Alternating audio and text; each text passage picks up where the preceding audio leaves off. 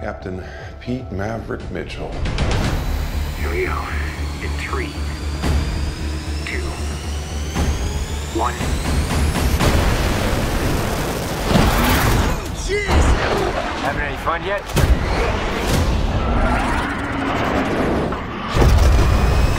Your talent is next level. Oh, thank you. You inhabited Goose on a level that, you know, I mean, physically when I look at you, you don't really look alike. Yeah. But it was like haunting in a way. So cool. How much did you sort of channel, study Anthony Edwards' performance? Was that a huge aspect of getting into this character? I think I remembered enough of having seen the film to understand what Anthony did with it and what Goose what that feeling was like and kind of the character, the role that he played in it.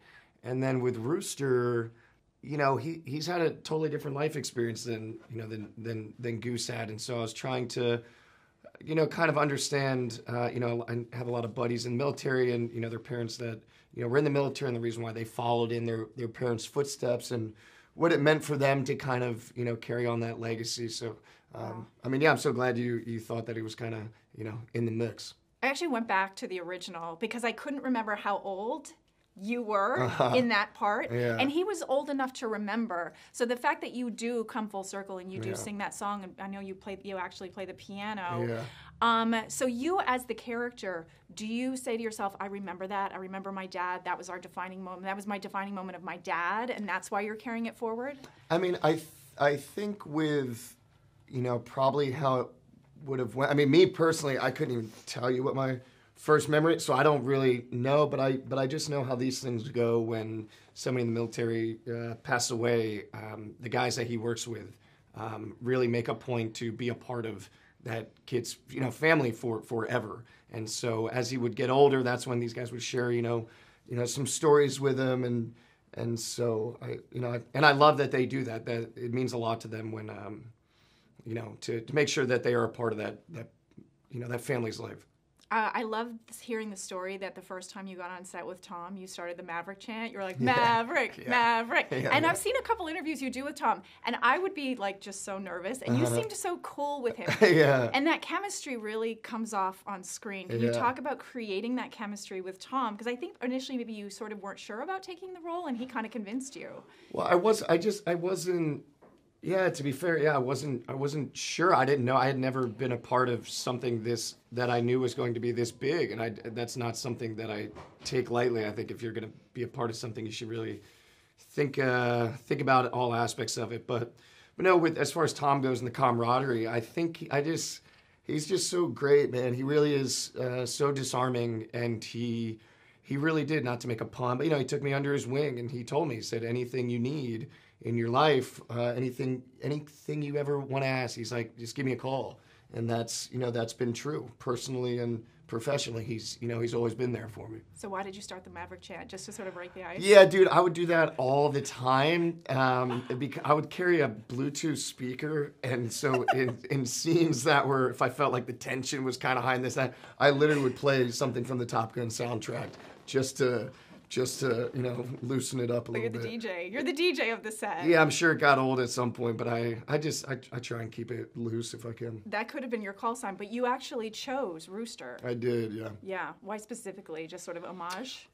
Yeah, I mean, we looked at hundreds, if not thousands, of call signs. There was another call sign that was in the script that I thought, if I can beat it, if I can find something else, and the fact that it's in the bird family, I thought that was a nice kind of wink without being too on the nose, and so I'm glad it fits. This film has so many great mantras. My favorite, and one of my favorite moments in the film, and I'm not going to spoil it, is don't think, just do. Right. Do you have a mantra that you live by? I don't know, man. I think it's just, there's something that my parents kind of instilled in me at a young age, is just, you're who you are when you put your head on your pillow at night. So all this other stuff, and it's really just who you are as a person. I've always tried to carry myself a certain way and be a certain type of person. I think there's a certain morality that was probably instilled in me at a young age. Now, I heard that you said you underestimated what it would be like to actually go through all the training. You really underestimated it. So can you kind of give me, I know people talk about, pulling G's and this and that and the underwater. Can you give me a sense of, like, at least at one moment, the moment you were like, oh my gosh, like this is, I don't know if I can do this kind of thing? Yeah, I mean, there's a training course that we had to pass in San Diego where they essentially blindfold you and strap you to a chair and then submerge you in water and then flip you upside down. And that's, I mean, just imagine that. Like, that's a pretty unusual situation to be in. And then there were a couple of flying moments where, we're going into a canyon, going 580 knots, or 480 knots, 100 feet off the ground, into a canyon, and the walls are like, maybe less than 100 feet off each wingtip. And so that was pretty wild. I love that your character doesn't sort of feel like he has to be too tough. There's a real vulnerability to it. Was that a choice you specifically made? Was it in the script? Was it through conversations with Tom and producers and that? I think I just really felt for the kid, and I think that when you really kind of start putting all the pieces together of what it must be like for him, and knowing in the back of your head, knowing how your father passed away and how things can go wrong up there real quick. I don't care how confident you are, there needs to be that there is that element of the mortality of it, right? Because it does happen to these guys, and especially I think there's a certain layer of doubt in himself that the character Rooster has that some of the other characters don't have. 20 pounds of muscle you put on for this? Is that correct? Oh, dude, I usually walk around, I think, like 185. At one point I was like 210 pounds, and I was just big and tan. You have to eat so much. It's like hard, to gain that much. Well, you just have to eat so much. But you're like tan. Yeah, tan. You got to be tan. I'm kind of jealous of that part. I spray tan. It's Top Gun. You gotta be tan. Oily. Yeah, at times oily is a must for Top Gun, I think. How did you feel about that scene watching it back? Because I know you worked your butts off. I think you're just happy to because that first scene was so iconic, and I think if anything, I was just more like, I'm glad we're doing this as a film, because I think the fans will enjoy that we did that. That's one of the first things people have asked me. Is there a volleyball scene? And I heard your friends are pissed that you're in this movie. They're so jealous. That's getting some legs to it. I did say that, but it is. I just think they're just hoping that they're able to watch this movie that they want to watch so bad, and that not be thrown off that that their buddy is in it. So give us a peek behind the curtain of what the Wizard of Oz. When you're got the sound speaker going and you're pulling pranks and you're doing all this, how is Tom reacting? I feel like he loves you, and he loves that you just don't care, kind of thing. He does. I mean, Tom, he's I don't know. I mean, he's got a lot of extreme hobbies for sure, but he just loves making movies. That's really his number one hobby. It's his profession. He really loves it. So I'm able to, I don't know, I have fun when I'm on set. I'm having a great time. What do we have here? God, here I thought we were special. Fellas, this here's Bagman. Hangman. Whatever. What the hell kind of mission is this?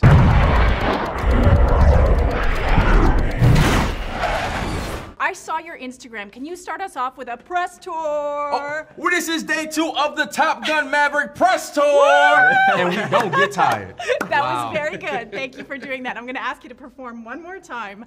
Can you guys reenact your best G's face? Because in the trailer we got to see all your G's faces. Can you do it right here, right now? I usually don't do this on the second day, but I'm just thinking, I'm like, are we doing it at the same time? Okay. Yeah, we have to do it at the same time. Wait. I'm gonna say pulling G's. Okay. All right, wait. Hold on. Are you gonna say here? We gotta throttle up. All right, pull. Pulling G's. Oh, Oh, come on, you let this. Yeah.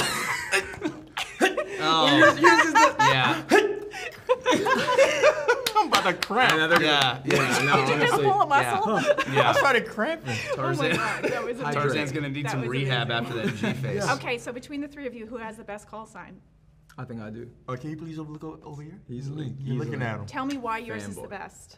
Because I think it And who you are and So I am Greg Tarzan Davis, and I play Coyote. And Coyote's the best because, I mean, do I have to explain something like that? Yeah, I think you do. Because it sounds like you don't even know the and I play answer. fanboy, and my name is just anyone that watches this movie is gonna relate to being a fanboy because it's a 10 out of 10 film. It is a perfect movie. It should be nominated for all the everything. So That's it's just like you're good. I gonna think- sit in my.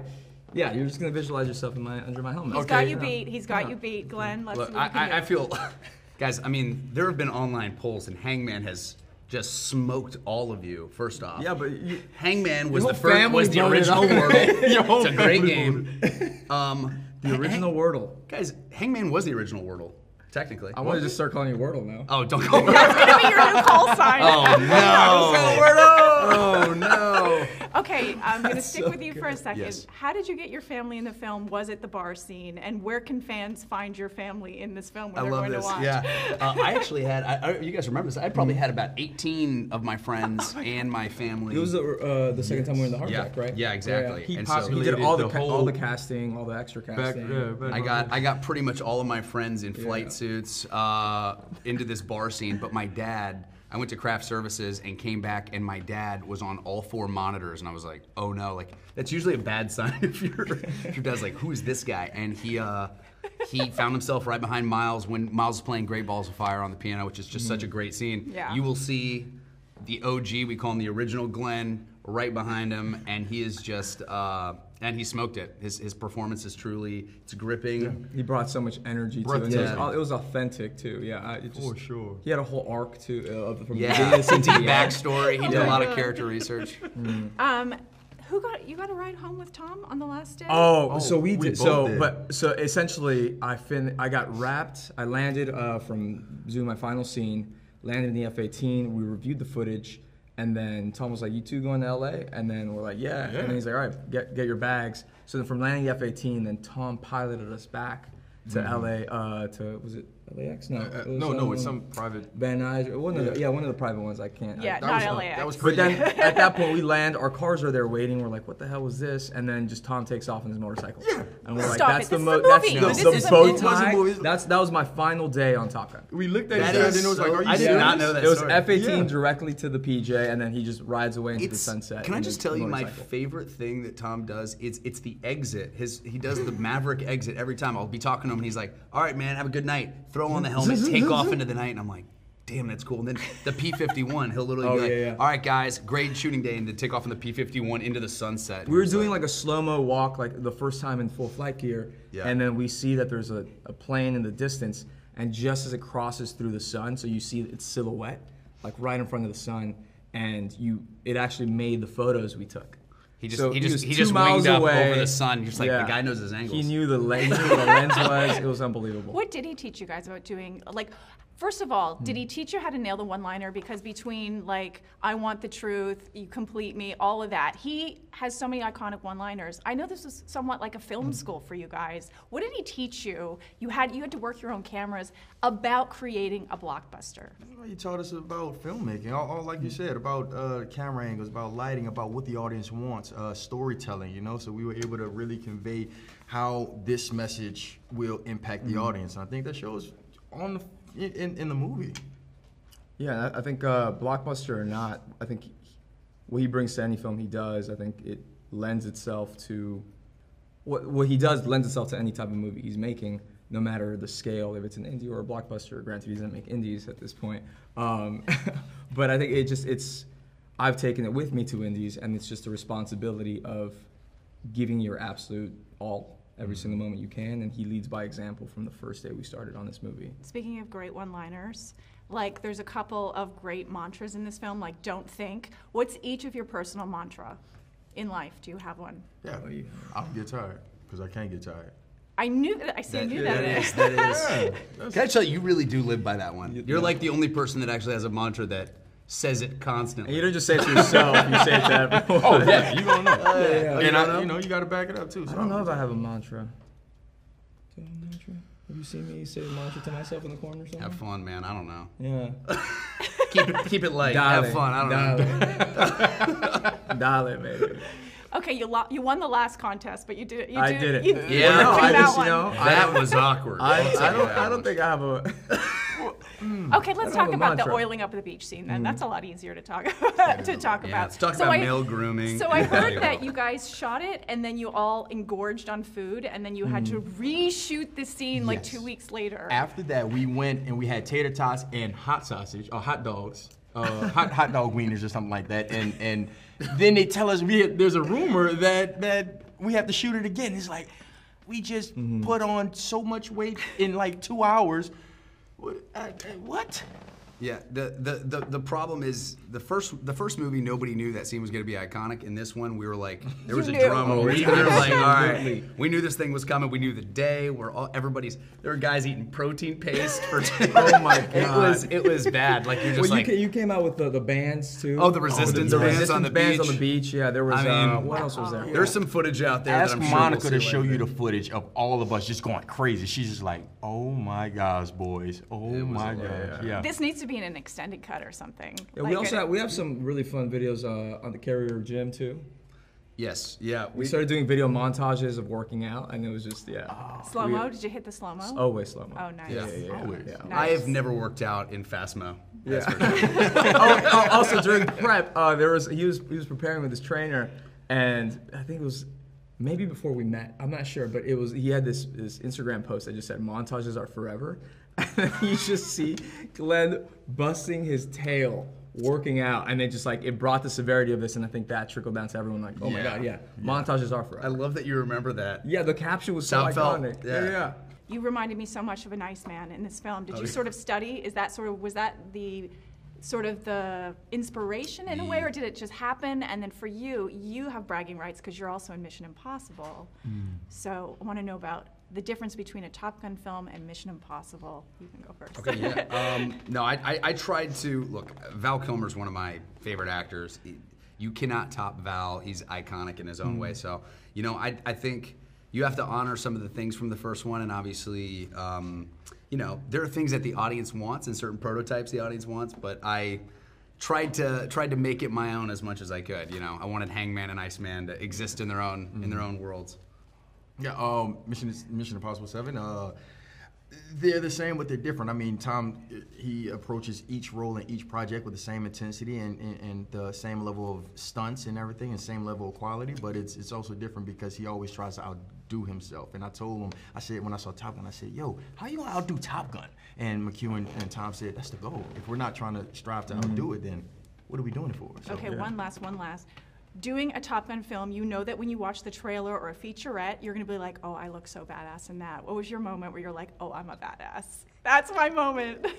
Those HE pulls that We do not look cool on those. I think we look so cool. We look so we're going through we're working. Yeah, I was like, our bodies are absolutely going through this. There's no girl in the world that looks at the Hick maneuver face and goes, "That's a cool Honestly, face." The G-string face is not. after they sent us the featurette, I'd sent like a 10-minute voice memo to y'all to be like, "Yo, we look badass. The world is gonna love it. Oh my gosh!" I think we look so cool in that. I think we do. I tell you, my mantra, if we're gonna go with the mantra, it's voice notes from Tarzan are the greatest coffee in the entire world. He's about as hyped as anyone about life as I've ever seen. Also, he checks out all the interviews and then gives comments on them. This guy's like, if anybody's watching press, He says like Glenn interviews. He's like, oh my god, check out this moment. Yeah, I'm like, we don't need to revisit this. He's like, I just love watching. I love them. When I'm not around them, I want to watch them. That's all. You know what it is? You're a real wingman. That's what it is. You're a supporter of everybody. Yes, I am. Everyone here is the best there is. Who the hell are they gonna get to teach us? Congratulations on the best movie I've ever seen in my entire life. I swear. It is so good. But I'm sure everybody's saying this to you. I did this with the other trio. I hope you'll indulge me. I usually don't ask people to perform. But they had a contest, who can pull the best Pulling G's face, like reenact your Pulling G's face right here, right now. Who won over there first? I feel like Glenn Glenn might have won. Glenn. It's a toss. It's kind of a loose skin thing. Can you use your hands? Yeah. Yes. You're gonna win. Okay. I have a lot of loose. On the count of 3. Ready? No, that's not fair. That's not He's pulling gonna G's. win. But you don't know. But you don't pull. Also, you're my not, hair you're not like is really up, you're not like taut up there right now. like this. You don't have to mess up the hair. Don't mess up the hair. It's Okay, on the do we count do of it one 3. at a time, or do we all do it? 1, 2, 3. This is blackmail. This is blackmail that you have here. Yeah, what did you do? That's a GIF. That's a future GIF in the making. Wait, your Wow. eyes are Commitment. I mean, he wins for commitment alone. Guys, come on. Wow. Eye drops. Wow. We need eye drops. Somebody call a doctor. Okay. That was actually, you were actually, Wow. you beat the other room. We'll say that. Obviously. Definitely beat the That other we room. could have told you. That we When should've, Jay yeah. heard that Glenn was maybe the winner, he was like, all right, I'm going to step up. I'm going to Love give a a competition. full-blown Broadway Thank you, by the performance. way, for indulging me. That was really fun. Between each of you, who do you think has the best call sign? Argue why your character has the best call sign name. I think Bob has the best call sign. Yeah. Bob, And he yeah. just told Yeah. us why 2 seconds ago. Yeah, if you throw me in the ocean, I'm Bob. You're gonna stick with that. You're gonna really stick with that. I Joey. I will. Love it. I mean- It's actually a part, I mean, as you know, a part of the film, you know, what does it stand for? And we don't tell you. Oh, yeah, I know. It's true. Yeah, Yeah. there is an unknown It's little the kind secret. of call sign you could like make up a story every. No, he's sticking with bobbing in the 5 ocean. minutes. We're throwing him in the ocean. That's gonna be part of this press run. Everyone's gonna watch him bob. Do you remember in the original script what it actually stands for, though? Because it's something kind of really cool, and you can't even really make But you fun know of it. what? The world I know will what never it know stood that. for in the first script. The world but will it's never not know that. anymore. What is it? Nope. That's a new film. It changes. It changes. That's true. By the day. Hey. It changes by the day, yeah. It's a morphing. But Payback and Phoenix are pretty cool, too. So. Thanks, Bob. Yeah, why are yours the coolest? Well, I think the fun thing about our call signs is that we, at first, they were sort of given to us, which the whole thing Yeah. about call signs is like you do something embarrassing and then they call you that for the rest of your life. And we had a very different experience with it, but then we sort of earned our call signs in these crazy ways. Basically, what happened is the very first time we were all together, The first day. the first day that we were all together, we all went out. We were at an officers club in base. Fallon, Nevada. We were, you know, it's this very cultural trip where we were with the pilots, and you know, He took his phone, and as you know, you can't do this, put it on the bar top and forced him to pay for everyone's drinks in the bar, like 200 people. which Lou at that point had not 250. spoken to anybody yet, so it was Yeah, bold. and so literally, Lewis had spent this trip. We flew to Nevada together. We then drove for an hour and a half, and Lou had not spoke to anybody. Not for any reason other than I was just like... He's shy. It was like a shy. 5-hour, so it was And Bob. also I was like, Bob, I was like, what would Bob do? I think Bob would, What would just Bob not do? say anything. I need that shirt. So then I paid him back, ultimately, ish. We were like, you have to we pay split him it, back, yeah. and we're like, haha. It took a little bit of Wow. convincing, but we did. And we then the did next split it. morning... I went pretty hard that And then the night. next morning, Monica rose from the ashes. Rose from the ashes. Am I wrong? Was that the night Literally, where you in the left first night we were together. The shower on? And this is And how- like, So all That our is that names were, night. all our call signs were already scripted. So when we read the script, they were already there, and Joe gave us the opportunity to change them if we wanted to change them. And everyone was like, But we earned. everyone wanted to like look at it and try to figure it out. And then we just realized that like literally our first night together, we all of us earned our call sign. Even Glenn. Yeah, I flooded my bathroom that night because I started the shower and then passed out on top of the bed and then woke up and had to like mop it up at 4 a.m. There was a leak from the ceiling, so it looked like I peed in the trash can, which I didn't. And then the next day, nobody knew anything. She had rose happened. from the ashes. Wow. Which one of the three of you, or anybody who plays a pilot in this film, do you think is the most like a mini Tom that you could see in like 20 years is gonna like have carried on the Mission Impossible like franchise, and like who sort of like is the mini me of? I feel like all of you? everyone has some part of him now. I feel like everyone's learned so much from him and taken those lessons on to the next projects they do.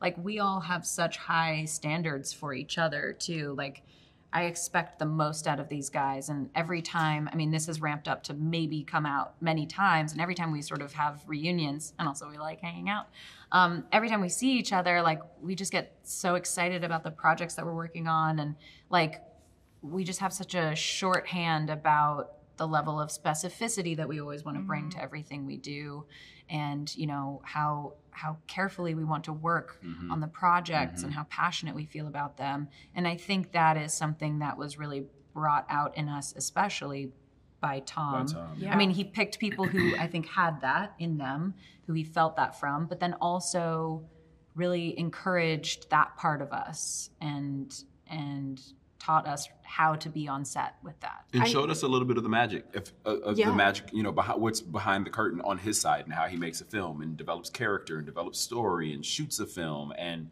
you know, shoots stunts, why a camera moves the certain way it does.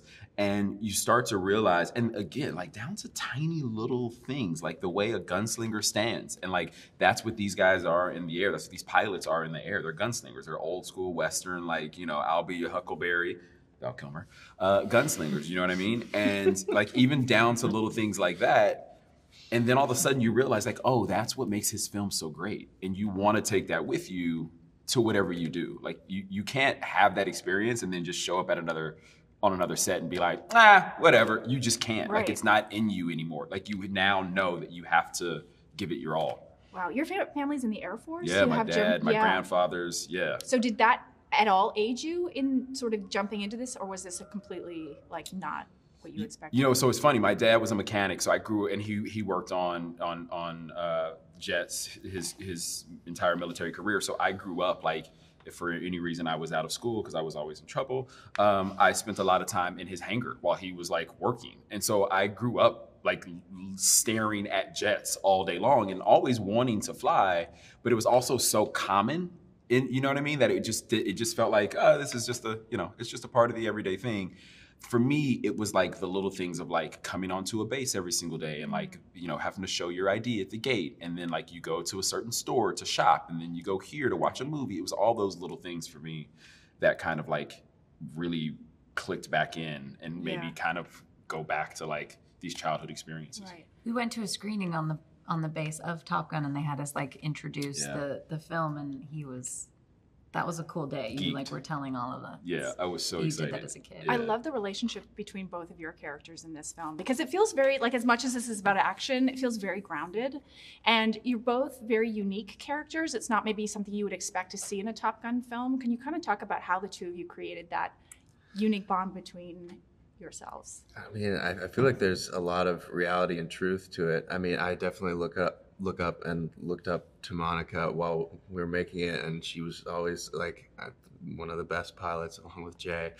And so like it was an honor to be able to like learn alongside her, and she was able to give me, you know, tips and check in on me, and it was so there is some reality and truth to Bob and Phoenix's relationship. Wow. We flew together. The first day we flew was in a Cessna together. So like right off the bat, I'm like flying him in the back seat and vice versa. He flew me as well. I remember being in the back seat and being like, whoa, wait, Monica, you have the plane right now? Yeah, and you're like, I'm up front like, I think so. So we just got like thrown into it right away. So it was easy. It's funny, originally in the script, our characters were supposed to have maybe more contention, and they threw that out pretty quickly because it was like, no, we like that they like each other, and it works. There's still like the hurdle of me not maybe listening to you right away, and then we start to like defend each other in other scenes, and it's fun. Beach scene, you had to reshoot it. Mm-hmm. You thought your diet was over and then you had to reshoot it. How painful was that? And come on, it was an oil contest. Who won? Who used the most oil? Glenn.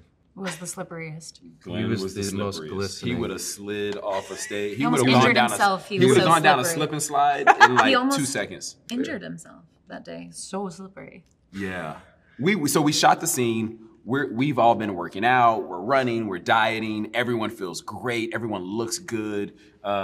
Originally we shoot that when we go to shoot the scene, there's gonna be a shirts and skins team.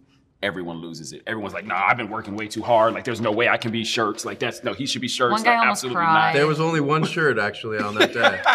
Which was I. Yeah, one guy almost cried. Joe finally folds and he's like, fine. If you guys all want to be shirts, be skins, whatever. So we shoot the scene. We all feel great. It's a beautiful San Diego day. It's like the perfect golden sunset behind us. It's absolutely beautiful on the beach. Miles brings like a pack of beers. We all sit around and talk for a little bit. That night, we decide to go out to a spot here in downtown.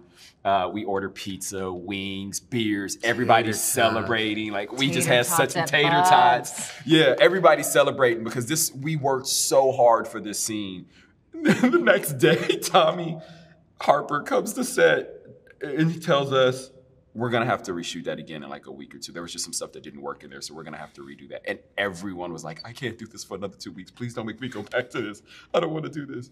That became a running joke. Joe would be like, oh yeah, we have to do some reshoots. And he's so serious, you're like, yeah. I know, he's gonna And what are we reshooting?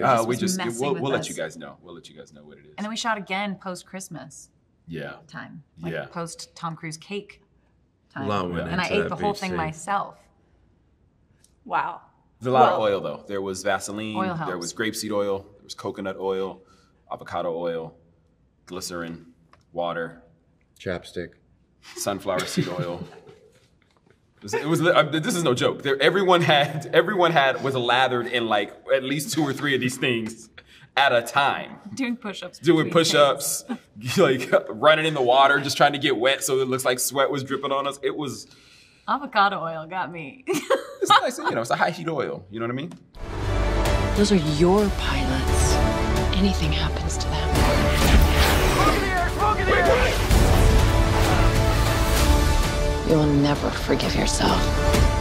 Per Jennifer's request, the greatest movie experience I have ever had in a theater. It really is. What was your reaction to seeing it? More importantly, I saw it in a big theater with my family, who were, but literally on the edge of their seats the whole time. My daughter, her knees were bouncing. She was so excited. It's so fun. Did your kids, had they watched the original? Because they're younger, original, right? Yeah, but I mean, obviously my daughter was born in 2011, but you know. Yeah.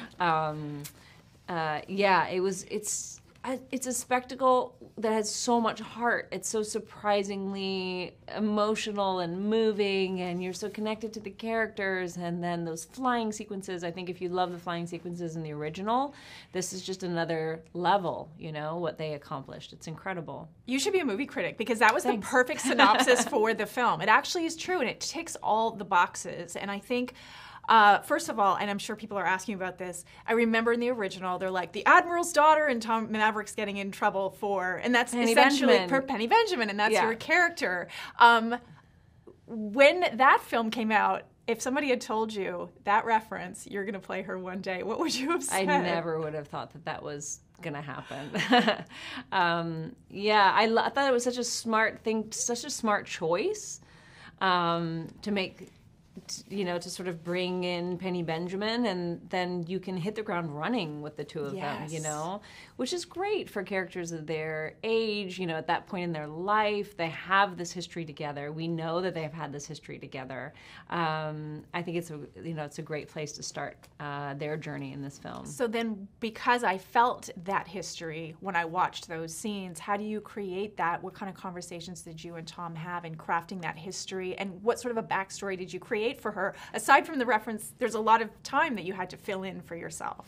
Yeah, we talked about, the fact that they had sort of cycled through each other's lives at various points, and thought a lot about, why they were good for each other, why they kept doing that, and I think that you can feel that in the way she handles that unresolved business when he walks into the bar.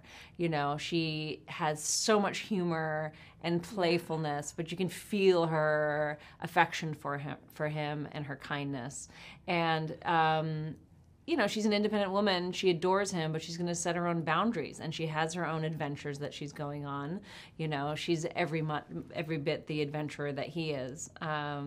So they're a good match for one another, I think. Did you sort of create something for yourself? Because watching it, I'm like, when you said a few things, so you weren't letting him in fully in the first scene as a female, I was like, oh yeah, there's been moments where he's really, really hurt her, and it is kind of referenced in the film, but did you create those little scenarios for yourself in your head? Create those. It's always fun to do that and create, the writers did an amazing job, I think, with the script.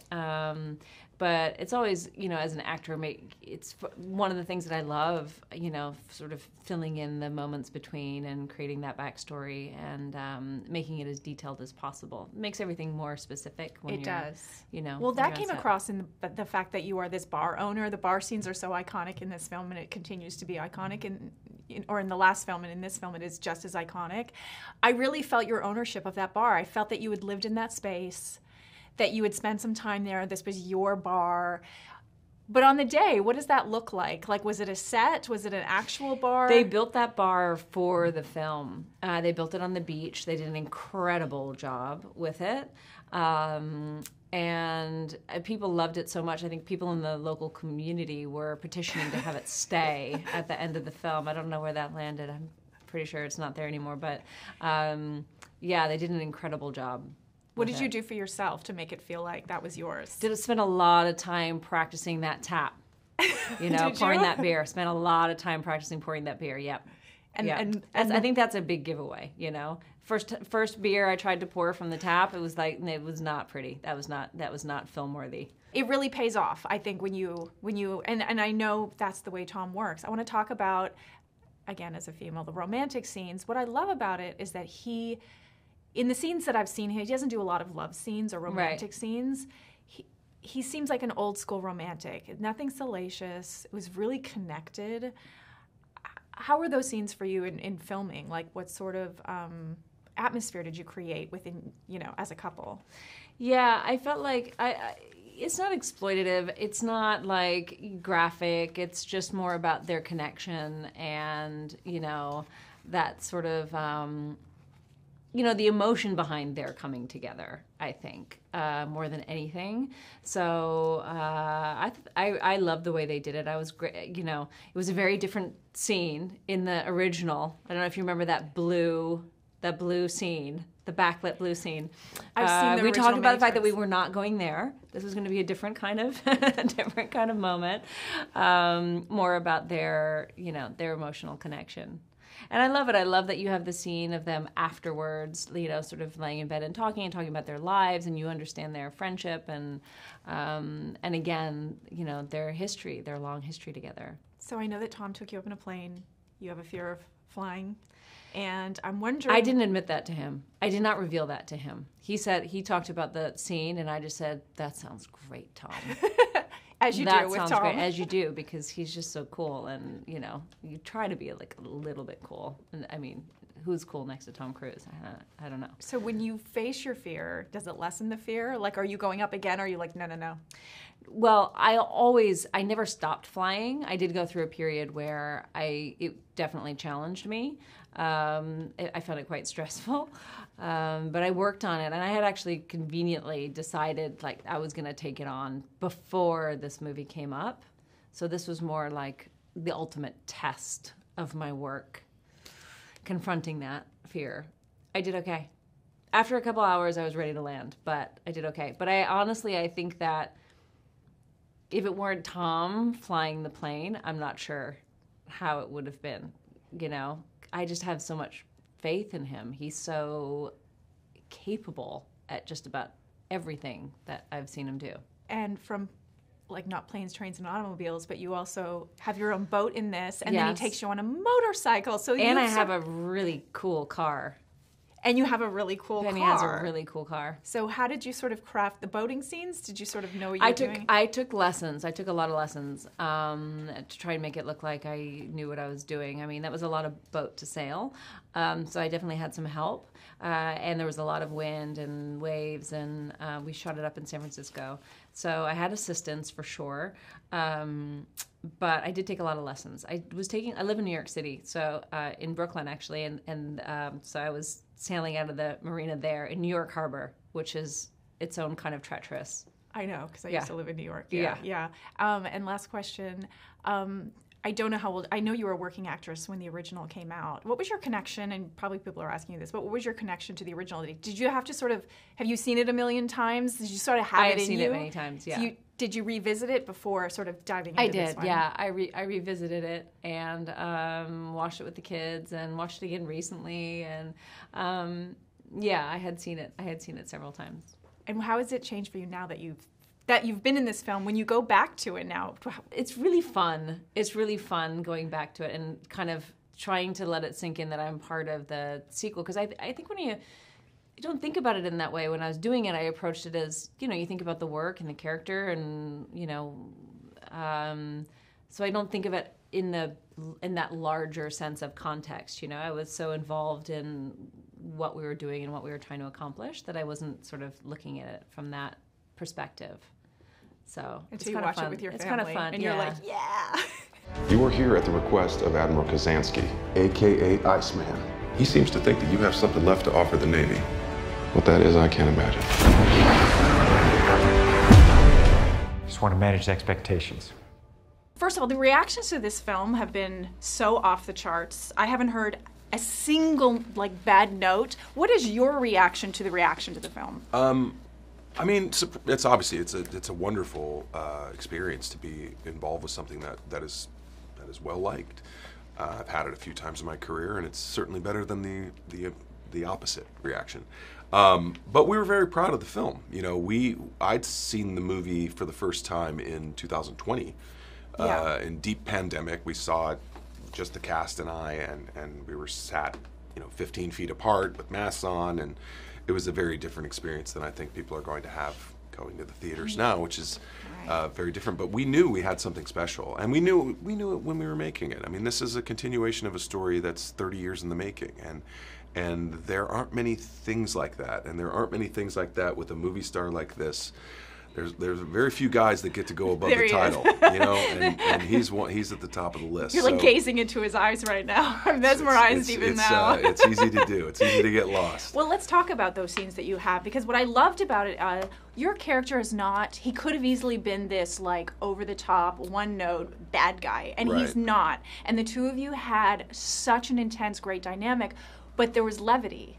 There were moments of humor. I want to know, just because I want to peek behind the curtain at The Wizard of Oz, does he work differently than other actors when you're doing that kind of a dramatic scene? I know he's very in control. No, Tom is a very giving, very receptive human being. Yeah. And as an actor, he's the same way. And his enthusiasm is absolutely infectious. And he obviously cares so deeply about this story and this character and this world. And it was a tremendous honor to be invited into that world, for sure. But also, it was fun.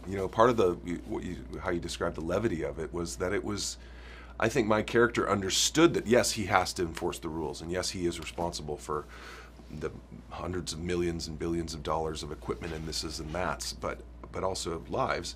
But also, he does understand that what Maverick brings to the table is undefinable in some ways, and so he has to kind of lean into that as well. And these are like real life lessons. Sometimes you got to put your chips on the guy that you're not 100% sure about, but you just have a gut about, and that's the story of Maverick, for sure. I want to know more about Cyclone. I feel like you sort of opened Pandora's box. I want to know how much backstory did you create for your character, because I feel like he has secrets. He has a life that on paper you think it would be one thing, but actually it's something totally different. Well, stay tuned for 2024's Top Gun Cyclone. It'll be exciting. No, I had a lot. Part of it was playing a guy that is in charge of a lot of very expensive and important things. Not only just from a monetary standpoint, but part of it was when people's lives are in danger, and meeting guys that either are captains of aircraft carriers or run air bases that are basically tasked with putting people's lives at stake. That's a real, that'll keep you up at night, for sure. And so I think Cyclone is dealing with a lot of those things as well. And, obviously it's looking sharp and looking tan. But is he blown off steam? I feel like he's also, there's got to be a balance, right? Yeah, for sure. We just didn't get to see those scenes. I feel like he's in the bar scene somewhere in the back. He's just in the way back. He waits for everybody. So obviously you saw the original. I'm sure you were a teenager when the movie came out. Yeah. When you go, now that you've done this film, how does it change the way you look at the original? It's funny, the original is very much of the 80s. And Tony Scott an amazing director. Rest in peace. He did such a they made such a great movie. Jerry Bruckheimer and Don Simpson and everybody involved with that production. It was and deserves to be held in the esteem that it is. And for many people, it was like that meant Hollywood for the longest time. And it inspired a generation of naval aviators. People joined the Navy because of that movie. And so, yes, it does live in this kind of place in our hearts for sure. And like I said, I think the movie strikes such a great balance of nostalgia for the original, and then the continuation of the story is just a real pleasure on a couple different levels. Did you have aviation envy? Were you at all jealous that you didn't pull G's and get? No. You were totally fine with that. The simple answer is no. There was a little bit sure it would have been a fun experience to do that, but I was so glad I did not have to do, the months and months and months of training that those guys had to do. And I'm so pleased for all of them, actually, because the proof is in the pudding, and you really do see on screen, broadcast at 50 feet high, how their dedication to that craft. It was amazing. So you have the rare privilege of you've met Mom Cruise, not Tom Cruise, Mom Cruise. How did that meeting go, and was that the first time you met Tom? I guess that might have been the first time that I met Tom. That was years and years ago. It was at Jimmy Kimmel's house. He had a bunch of people over to watch football on a Sunday. And someone said, Tom Cruise is coming over. And we're like, yeah, right. That's not going to happen. And these are grown men. Like, we're all, sitting around watching football, and eating food and bullshitting. And knock on the door, and who walks in but Tom Cruise with his mom. And we literally were all just like gobsmacked. Like, how is this happening? And hey guys, are you watching football? You're like, yeah, what's up, Tom Cruise? How you doing? So yeah, that was years and years ago, but I had since met Tom on a few other occasions, and he is a very friendly and approachable guy. It's a rare thing for a movie star that has been a movie star for going on 4 decades to be that regular and approachable. And how's Mom? And his mom's lovely. She just chill and just his mom is lovely. I mean, you're talking. I mean, it's amazing that you're talking about Tom, because you've had you are having an incredible career with so many memorable, like you said, memorable roles, great roles. Where does sort of this fit into the pantheon in terms of your experience as an actor? I mean, it's right up there. I'll say I've truly never been involved with something like this at this level. I've done my share of movies, and I've been on television shows, and I've had my fair share of accolades and whatnot. But this is a very different experience. Even just the kind of experience of doing the press for it. I knew that this was going to be, from San Diego, we have the premiere here, then we go to Mexico City, then we go back to LA, then we go to London and Cannes and London and New York, and that's just me. The rest of the team goes around the world, and it's a very different level, and it's a very exciting level, and I'm just thrilled to be a part of it. I'm trying to keep my eyes and ears open and really take it all in. I feel like a lot of the roles, and none of the roles you've chosen have been similar, but they always have an edge. Like whether it's Bridesmaids, he had an edge. We'll just say that. Whether it's Mad Men, whether it's this. Are these roles attracted to you, or are you attracted to these types of roles? Because when I used to do a little bit of acting, and I got so I was cast for things that are opposite to who I am. Do you feel that way? Sometimes. I think I'm tremendously fortunate in my career, and I will be the first one to say it. But I'm also excited to do the things that I get to do, and finding the layers of the character is the most fun part of the process. So I'm glad I get to keep doing it. What the hell? Good morning, aviators. This is your captain speaking. And we're off. Both of you really ground the film. Literally, you're both on the ground, but also you sort of have the dramatic, some of the more dramatic scenes, but also like a tinge of humor. Mm-hmm. First of all, you kind of opened the film in a sense. Yeah. Like that was the scene where I was like, okay, I don't know how this movie's gonna be, and that set the tone. Did you kind of, where in the filming process did you shoot that scene? Mm-hmm. Was it towards the beginning? Because I could feel the tension. And this is not even trying to sound facetious, I don't remember. It's all a blur. It was so a long much time fun. ago. I just know I woke up every day ready for a new adventure. But I will say, every day, and I'm sure you would agree, every day we go to set, it feels like your first day because there's so much excitement and anticipation. You know, luckily we have Tom, who really, you know, works hard to make us feel as appreciated as, and he's very thoughtful, you know, about saying, hey, we're really all in this together. We all need to shine. We all need to do well. But that scene was particularly exciting to shoot. I got to work with Ed Harris. Come on. You know, and it just allowed us to really, you know, we knew it was early in the movie, and we were really eager to set an exciting tone for the film, and I think we did. It really did, because that tension, and you're kind of like, does Maverick still have it all these years later? Yeah. And you really felt it. Your character is sort of on the other side of the team. You're both on different sides of the team. You work more for John Hamm's character, or with John Hamm's character. Can you talk about building that dynamic with both John and with Tom on set? I want to know all the magic. Like, we hear how magical Tom is, but I want details. Well, I had to kind of dance a fine line between Cyclone, John Hamm, and Maverick, and I kind of helped Maverick along his path while still keeping my duties in order. And I am an admiral, so there's a certain path I have to follow, but I try to help him as much as I can. So I feel like I'm Maverick's behavior interpreter.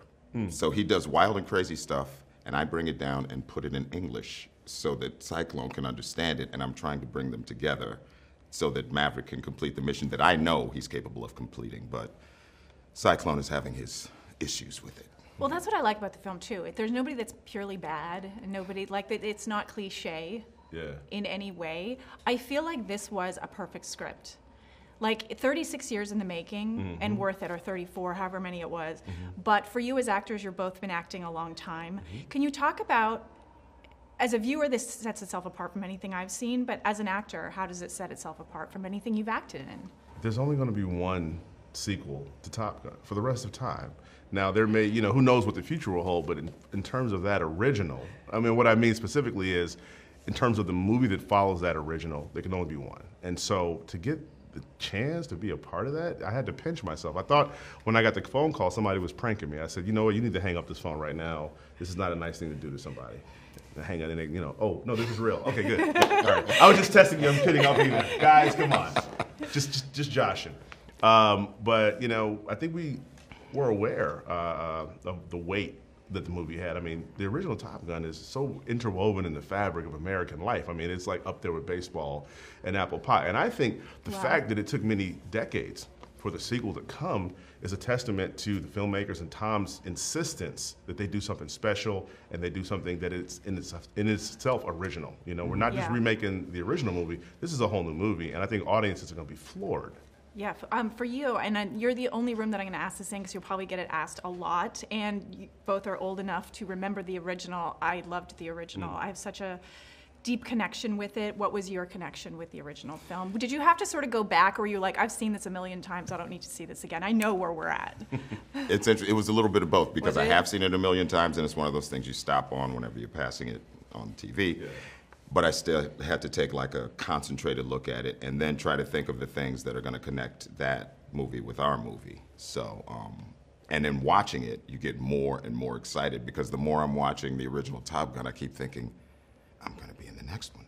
I'm going to be in the next one. I'm watching this. I used to sit in the theater and just chew popcorn and think, man, I'd love to be in a movie like that. And it's like, I'm going to be in a movie like that, you know. So that feeling overwhelms you for a while. And then you get to work and you meet Tom, and he's all energy. He's right there looking you in the eye, and he greets everybody every morning with, good morning, how are you? Good morning. He's happy to be there every day. So you get caught up in the energy and the enthusiasm of the film, and then you forget about feeling like pressure or anything like that, because now you're going. And I don't know when you saw it, but my theater exploded and called for the film to be played again after it ended. Everyone was like, again, we'll sit through it again.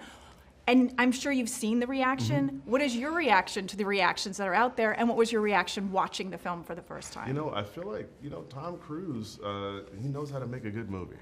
And I think part of that is even in, you know, working with him, you know, he's constantly talking about audience.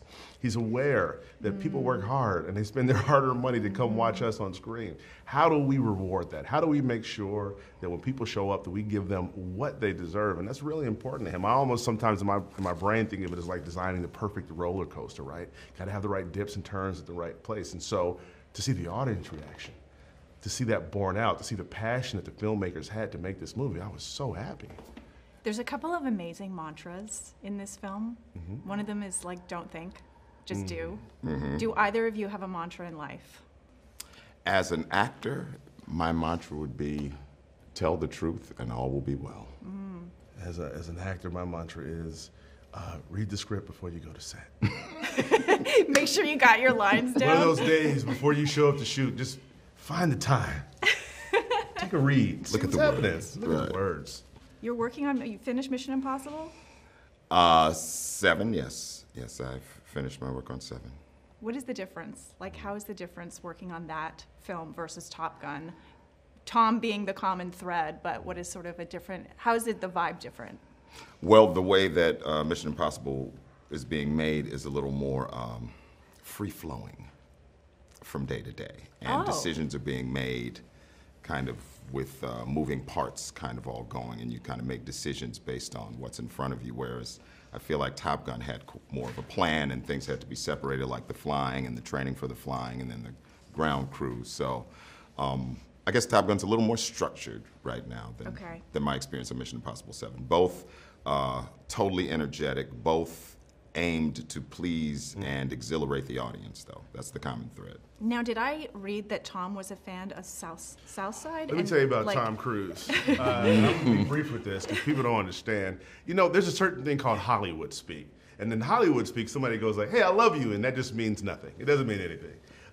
You know, you hear it all the time. You hear when people read scripts. So we're on set. Tom and I talked a lot about Chicago.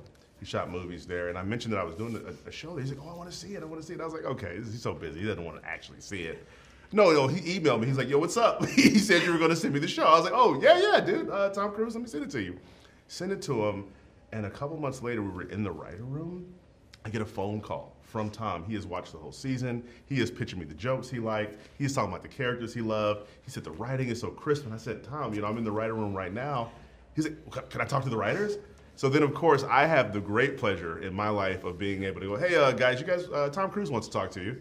Putting him on speakerphone. No way. And just gushing their faces. They were over the moon. But it's so nice, you know, in a world where folks kind of just say things to say them, to actually have someone who's genuine and who really means it. And Tom is that guy. Well, last question for both of you. Your real life call sign. If you had a call sign in life, what would it be? Miami. Miami. Oh, I feel you on that. Yeah, You got a little Miami Vice happening. That's right. Mine would be wheatberry. Wheatberry. Why I wheatberry? like that. What's that about? Because I bake. I'm a sourdough bread baker. You said that like an admiral or a general. I bake.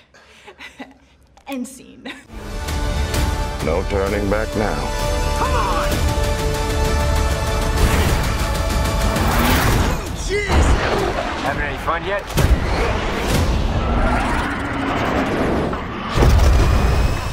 I'm sure you've seen some of the reactions. Some people have seen it already. What is your reaction to reading the response, the overwhelmingly positive response to this film? Well, you know, I was at CinemaCon last week, so I got to sit with 3,000 people and experience it for the first time with an audience finished. And it was just, I was relieved, you know, I was nervous. I was just happy to see, you know, a lot of the humor landed, because that's the kind of stuff that you kind of forget as you're watching the movie and working on it over and over. But to see all those beats land, to see, you know, people really respond to what Tom did in this movie and the performance he brings to it. You know, he really gets a chance to act in this film, which is really exciting. And so I'm just so proud of the whole cast and everyone that worked on it. Well, that's what's so amazing about it, is it hits drama, comedy, action. There's so much woven into one. I don't know if I was at CinemaCon, if you heard us in the balcony calling for it to be played again after it ended. No. But that was the reaction. People wanted to see it again. Oh, good. Right the way. Well, I hope people do, yeah. I think they will. Yeah. I think there's going to be a lot of repeat viewings. I heard you say that you wanted to make a film when you're approaching something as huge as Top Gun that has such a legacy, that really it came down to making something for yourself that you love and that you would want to see. Can you sort of talk about that a little bit? Is that sort of what grounded you, even in a film about aviation, and grounded you as a director in tackling this thing? No, I think as a director you have to make it for yourself, because if you try to please everyone else, you'll get pulled in 1,000 different directions. So for me, it was going back to the feeling I had as a 12-year-old kid, seeing it in May 1986 on the big screen and capturing that feeling again. Obviously having Tom and Jerry Bruckheimer next to me while making it was incredible, because they were part of the original. And so yeah, you have to make it for yourself and then hope that it connects when it comes out. It definitely connects. You work with Tom in Oblivion. What is it like approaching material that's new versus sacred ground? Well, this is one of the jewels, if not the biggest jewel in his crown, right? I mean, this is Top Gun, and from the very beginning, Tom said to me, he's like, "This is hitting a bullet with a bullet. Like, this is gonna be tough. This is gonna be hard." 2 miracles. It's gonna take 2 miracles. Yeah. So every day, we just pushed ourselves to make sure that we were telling the best version we possibly could, and it was an adventure every day. I'm sure for you as a director too, when you're working with Tom, who knows this material so well, he knows what he wants. He's a visionary himself. Yeah. Can you give me just a little taste of behind the scenes, what that partnership and that collaboration is like? Is he as inspiring as it seems he would be? Yeah, he, wakes up thinking about the film, and goes to sleep, probably dreams about it. Like, he's just in it, and it's inspiring to me, it's inspiring to everyone on the crew. It's a partnership when you're working with him. I mean, look at the film, look at what he's doing, He's not only interested in what his character's doing, but he's interested in all facets of the filmmaking process. He's made movies for 35 years, and worked with all of my heroes in terms of directors. So I just learned a tremendous amount from him. I hate to ask, but what was one thing he taught you that you didn't know? Oh my gosh, I mean, it's so many things. What Tom talks about is communicating with the audience, and sometimes the thing that you want a scene to communicate, even though you see it, sometimes the audience doesn't get it. So it's really important. I think what he really taught me was in those test previews, really listening to what the audience is saying and make sure they're seeing the same thing you are in a scene, and learning how to use those previews to hone the movie, I think was a really good lesson. So as a director, I want to talk about the Rialto camera. Is that what it was called? Yeah. Shooting in 6K, having 6 cameras in and around the planes. Yeah. And these cameras were created specifically for this film? This was the first time they were used. They're made by Sony. It's called the Sony Venice, and the Rialto is the version that splits into 2 pieces. So it makes it kind of half size. And that's the camera that allowed us to get 6 in the cockpit. So it took us about 15 months working with the Navy to figure out how to do it and to get clearance to do it, because they, if the pilot needs to eject or there's an emergency, the cameras can't interfere with any of the systems. So it was a huge engineering exercise, but when you see what we were able to capture, you just can't fake that. So 12 to 16 hour days for 30 to 45 seconds of footage. One thing I found was astounding was how you connected story to action. I can't imagine how difficult that was to have all that footage. Are you going to do anything with any of that extra footage? Will we see extended cuts of any scenes or additional scenes? You might see some additional scenes. There isn't a lot on the cutting room floor in terms of scenes. Definitely the behind-the-scenes videos that we've created to tell how we made the film are pretty epic. I think there's 6 or 7 half-hour pieces we've put together that'll be available. So there'll be plenty of material for people to see how we made it. Any chance of a trilogy? Have you thought? Oh my God! Is it possible? I know you just put this to bed, but we have to ask because we want more now. I know. Well, would you be open to it? 35 years to make this one. Let's see. In 35 years, I'll be in my 80s. We'll see. I don't think we can wait that long. Yeah. But would you be open to it? If we could find the right story. I mean, again, it's like it took 5 years just to get this one out. It's hard to imagine diving in right away, but it's all about the story. Were you there? I heard Ridley Scott brother of the late Tony Scott, watched the Yes. film. Were you there with him, and No, what was his reaction? Jerry, you know, Jerry and Tony were very, very close, made a lot of movies together. So Jerry and Ridley have history. They watched it together. And Jerry called me right after and said Ridley loved it, Wow. and that meant a lot. And I'm going to end with a bang. Any of the explosions practical, or were they CG? There are some practical explosions in the movie, absolutely. Wow. Yeah.